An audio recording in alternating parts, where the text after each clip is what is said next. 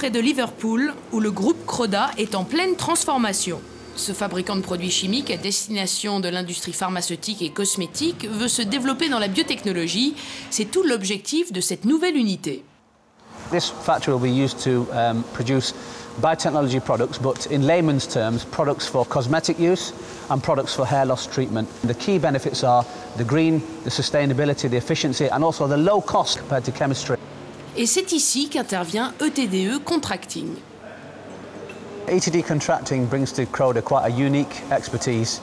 Croda has the scientific formulas and recipes for the products, but they don't have the engineering capability to take the product from science to a commercial reality.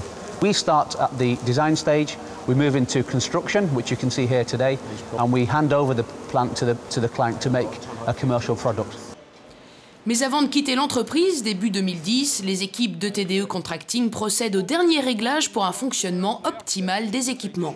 We're currently at the testing stage, which means that we are testing things like the pipework, the electric motors, the control system can operate valves. Once we're past that stage, we go into what we call the hot commissioning, which is heating and cooling of the vessels and pumping liquids around. Then from then on, the client will come and he will work with us. It was a 12-month program and already with quite a long time for design and conception. So we had to try to catch a bit of this time by being able to anticipate. Autant dire que TDE Contracting a travaillé très vite et ce n'est pas le seul avantage. The designs we have installed and the construction we have done is very flexible. It will have a lifespan of 15 to 20 years.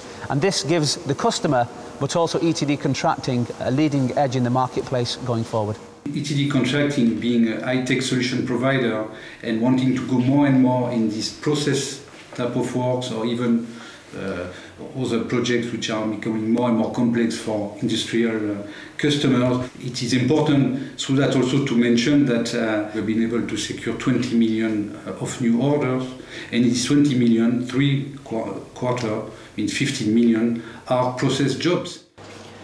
ETDE a donc acquis un avantage concurrentiel sur les projets de process et l'avenir semble plutôt radieux.